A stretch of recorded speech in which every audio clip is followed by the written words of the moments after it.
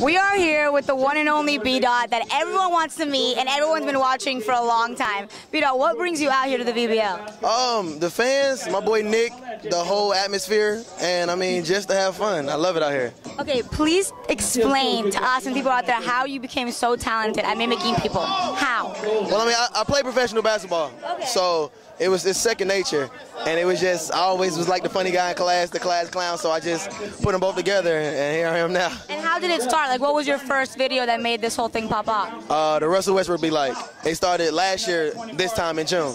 And what did you do? You just put it on your Instagram? I put it on my Instagram, then I uploaded it to Twitter, and it just went dumb viral. When I uploaded it to Twitter, that's when Russell Westbrook retweeted it, and it just went crazy. I mean, do you have a bunch of followers in general before that? Yeah, I had a good amount. Not as many as I have now, but I always did non-sports related comedy.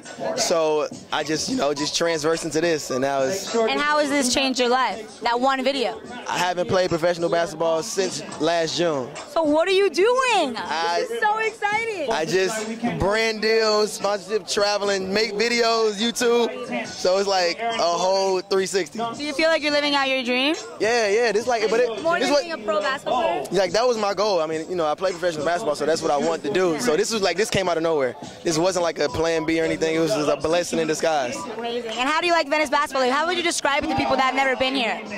I like the atmosphere. It's very exciting. I'm not an outside hooper, just because I'm in the gym. It's cool though. I like it. Like I said, I like the atmosphere. There's a lot of dunkers, real entertainment, a lot of entertainment. I love it. And are you doing anything on the court because you're losing by 10? Man, I got like 6 points. A little something. We got a coach. He kind of real stern. So I don't think he know who I am. So I ain't been getting a lot of playing time. How will LeBron react to you guys losing at this bad? Probably sit on the end of the bench just like this.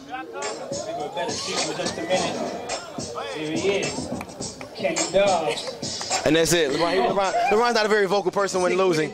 So, yeah. Well, thank you so much, B-Dot. It's so nice to meet you. I feel really lucky to be here. Go do your thing. All right, now.